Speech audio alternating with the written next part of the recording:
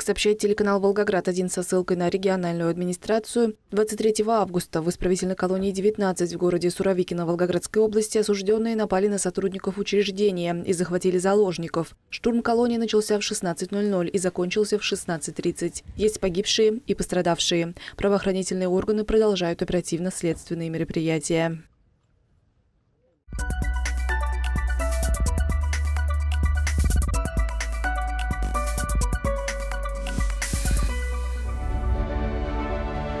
23 августа 1942 года Сталинград подвергся массированной фашистской бомбардировке. Дата стала одной из самых трагических в истории Второй мировой войны. Сегодня по всей стране прошли памятные мероприятия. В Волжском состоялась традиционная церемония возложения цветов у памятника воинам, погибшим в годы Гражданской и Великой Отечественной войн. Память жертв массированной бомбардировки почтил глава Волжского Игорь Воронин, председатель городской думы Сергей Аксенов, участники общественной организации «Дети военного Сталинграда», члены городского совета ветеранов, руководители администрации города и депутаты, молодежь, школьники, сотрудники правоохранительных органов, представители политических партий и волжского благочиния. Волга, объятая пламенем. Взрывы. Десятки тысяч смертей. Ад на земле. Так вспоминают 23 августа 1942 года жители военного Сталинграда. 23 августа, когда погибли больше 40 тысяч сталинградцев, когда весь город был до Елшанки разбит, потому что 2000 самолетов вылетов было. Это трудно даже представить. Небо было черное, ни солнца, ничего не было. Вот. И такой дым был, что он весь город окутал. Есть нечего было, ни денег, ни питания, ничего, очень тяжело. Поэтому, может, мы такие худые выросли, на травах выросли. Вот с лебеды варили, борщ, капусту мороженую там ели. Я только помню, что я все время плакала. То ли я есть хотела, то ли я боялась этой бомбежки. Я до сих пор этого не понимаю. Массированные бомбардировки Сталинграда продолжались несколько дней. Город был разрушен до основания. Жертвами стали более 40 тысяч сталинградцев. В память о них волжане возложили цветы к памятнику матерям и детям военного Сталинграда. Анжела Умбетова, Мария Шабанова. Телеканал «Волгоград-1».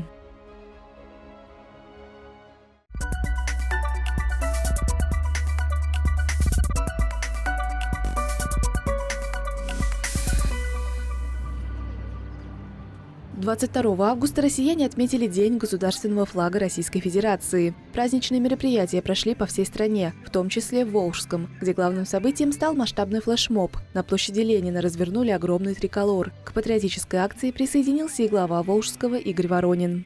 Я думаю, что это как раз один из таких вот праздников, который просто мы не можем не отметить и пройти стороной. И то, что сегодня, посмотрите, на площади что было, да, такая огромная, просто огромная команда пела гимн, да, наши юные, совсем юные волжане вот с флагами на картинге, кстати, сегодня там катались, ездили. Вот байкеры города сегодня вот целую команду отрядили. Я вместе с ними, вот мы проехали по городу, по центральной нашей улице, отметив вот этот знаменательный день.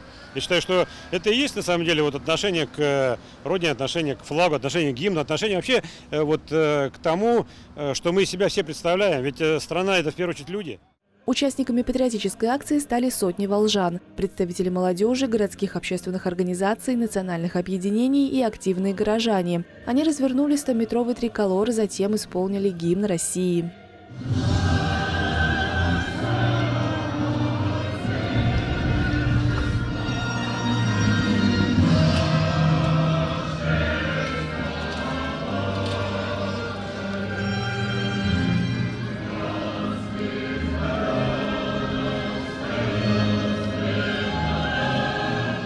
Я люблю свою страну, свою Россию, и для меня это большая честь. Также в День российского флага в Волжском прошли мастер-классы, акции и праздничные концерты. Анжела Умбетова, Мария Шабанова, телеканал «Волгоград-1».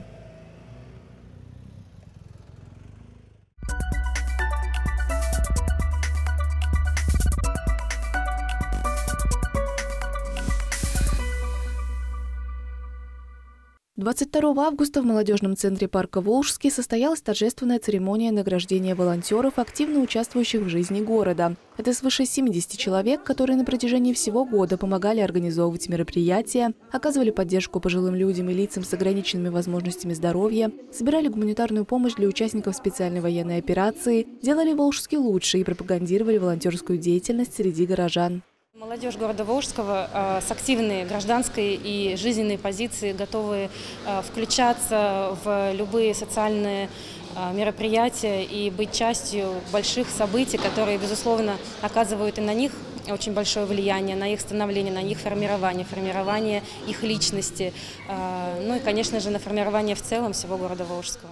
В зале собрались активисты волонтерского движения Волжского. Люди, готовые прийти на помощь к любому, кто в ней нуждается, на безвозмездной основе. Им вручили памятные подарки и благодарственные письма. Среди награжденных Артем Котельников. Молодой человек помогал организовывать фестиваль «Ты плюс искусство», посвященный 70-летнему юбилею Волжского. Я считаю, что добро – это долг каждого гражданина Российской Федерации. Добро должен делать каждый, и мой главный стимул по жизни – то, что делай добро, и оно к тебе вернется бумерангом. Продолжилось мероприятие общением с участниками специальной военной операции. В формате живой беседы бойцы ответили на вопросы ребят, рассказали о нелегкой службе и о том, каким должен быть современный молодой человек. Главное – это действительно единство, помощь друг другу, спасение из любой ситуации, какой бы она бы крайне тяжелой бы ни оказалась. Анжела Умбетова, Мария Шабанова, телеканал «Волгоград-1». Когда служишь, да, находишься там в передней линии, и бывают...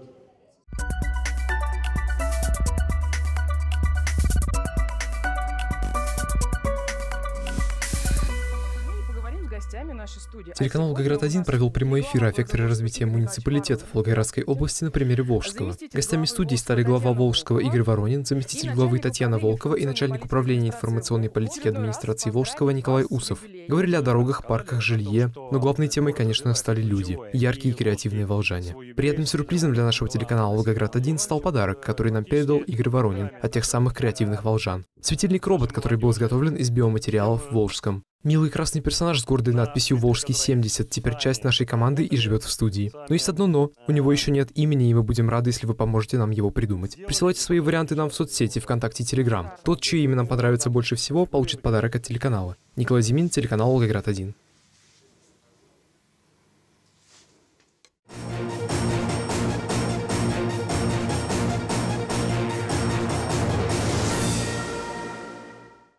Словесный конфликт в городе Фролово привел к причинению телесных повреждений средней тяжести и возбуждению уголовного дела.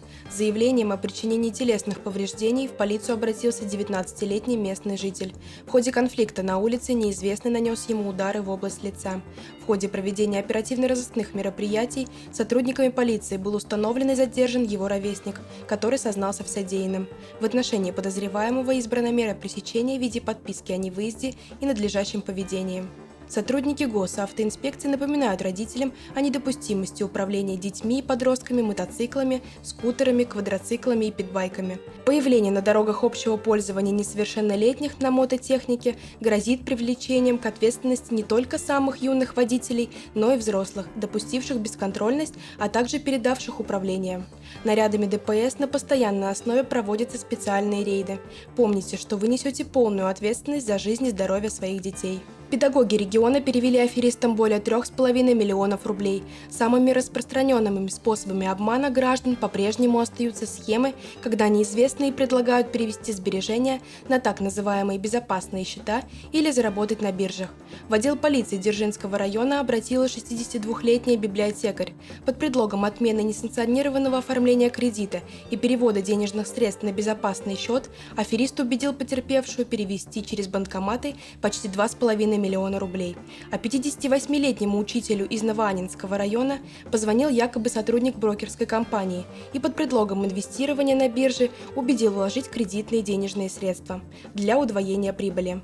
Полиция региона напоминает, что сотрудники правоохранительных органов не звонят с просьбой перевести сбережения на безопасные счета, тем более в мессенджерах. Если вам предлагают легкий гарантированный заработок на неизвестных платформах, стоит иметь в виду, что вас вводят в заблуждение мошенники.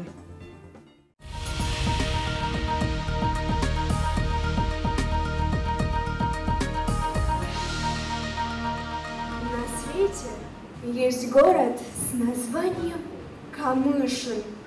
О том, кто захочет, узнает, услышит. На Волге бескрайней, застыв на берегу, стоит он на правом ее берегу. Выставка «Я вас люблю, Камышин» посвящена 356-летию нашего родного города. Изначально традиционное мероприятие проводили в историко-краеведческом музее. Оно называлось «Лики города». Вместе с названием изменилась и площадка выставки. Территорией камышинских нарисованных пейзажей стала художественная галерея. Каждый раз я думаю, наверное, уже все написано. Все изображено, но нет, находятся интересные сюжеты. В этом году выставка насчитывает более 30 работ. Их выполнили 18 художников. Живописцы изобразили Камышин в разных техниках, тематиках и жанрах. Светлана Саблина, например, работала в свободном и чувственном стиле экспрессионизма. Здесь так все лихо, размашисто и мало конкретных деталей. Но смысл в том, что мир быстротечен, все меняется, и я ловлю это мгновение, изображаю его, потому что в следующее мгновение этого уже может не быть. История нашего города запечатлена не только в архивных документах, но и на картинах. Одну из них написала Елена Орлова. Это дом купца Епифанцева. Он на сегодняшний день вот в таком хорошем состоянии. Это был на самом деле солнечный день. И все цвета и краски этого дня я передала в картине, написав маслом. Художница Марина Удодова признается, она часто путешествует по миру, но вдохновение все-таки находит на родных землях. Камышин – самый красивый город на земле, я считаю. Очень люблю свой город, поэтому много мест, где можно найти красивые пейзажи. Выставка «Я вас люблю, Камышин» проводится уже более 20 лет. Для многих живописцев, в том числе и для Оксаны Пурновой, участие в мероприятии стало традиционным. В этом году решила что-то сделать романтичное. Вот. А тут такая была в июле, если вы помните, жара. Вот, думаю, попробую я изобразить эту природу, погоду и так далее. Взяла самые теплые жаркие краски и использовала в своей работе. Искренность и душевность, которыми пронизаны работы художников, по достоинству оценили обозреватели выставки. Мне понравилась эта картина тем, что я сама часто люблю ходить по набережной, гулять, смотреть на Волгу. И здесь мне от этой картины становится уютно и душевно. Мне кажется, что музыка, живопись, скульптура, архитектура – это близкие искусства. Вот. Они все об одном. Эти все искусства о том, что выражает душа. Когда в картинах вот это солнце, оно действительно освежает душу, оно вот радует и надежду дает, что все будет хорошо. Посетить выставку «Я вас люблю, Камышин» жители и гости города смогут до 6 октября. Так пусть этот город прибудет с годами, пускай богатеет, растет вместе с нами. Так было, так будет. Везде и всегда. Наш город любимый, ты – наша судьба. Анастасия Говорова, Сергей Пехтелев, Камышин ТВ.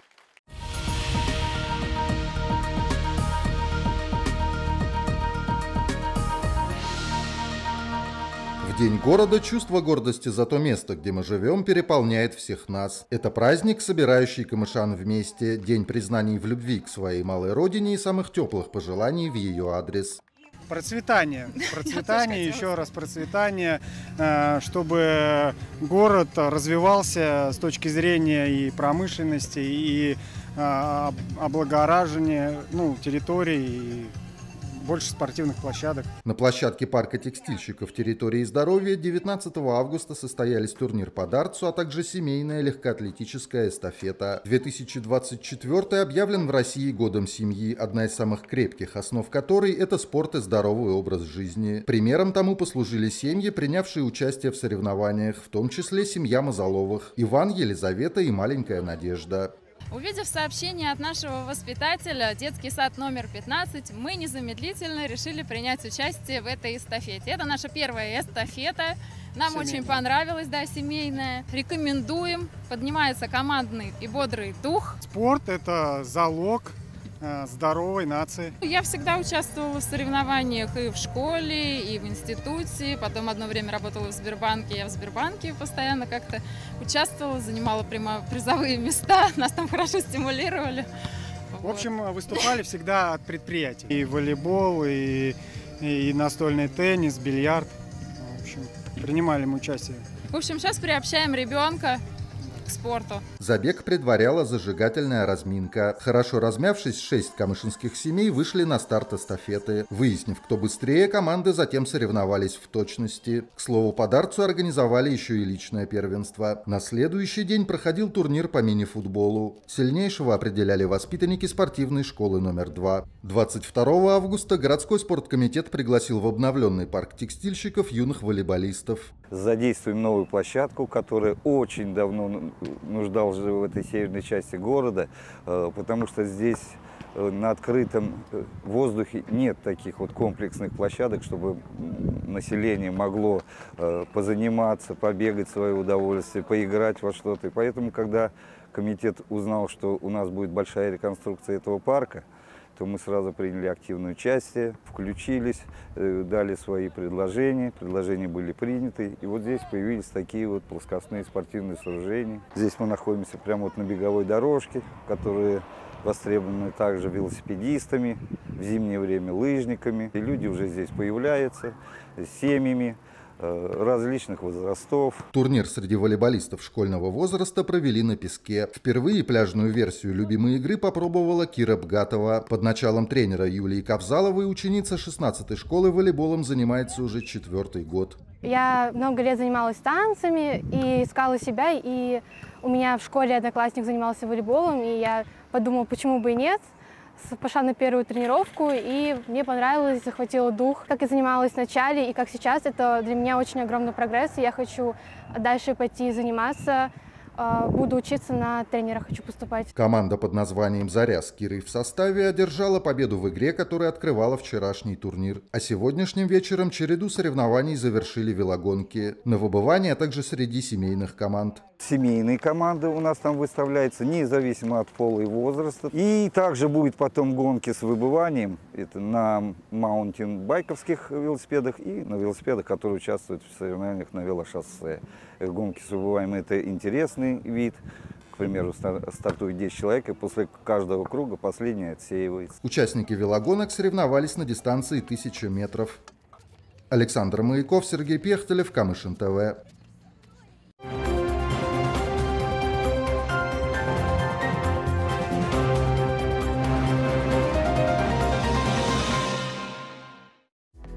Прогноз погоды представляет сеть магазинов «Волгоградский пуховый платок». Летняя коллекция из натурального льна и хлопка. В Волгоградском пуховом платке летняя коллекция из льна и хлопка. Волгоград, Рабоче-крестьянская 9 и Советская 17. Волжский, ТРК «Волгомол». Сегодня ночью и завтра днем по области Волгограде ясно. Ветер восточный до 3 метров в секунду. Температура воздуха ночью от плюс 18 до плюс 22. Днем до плюс 30 градусов.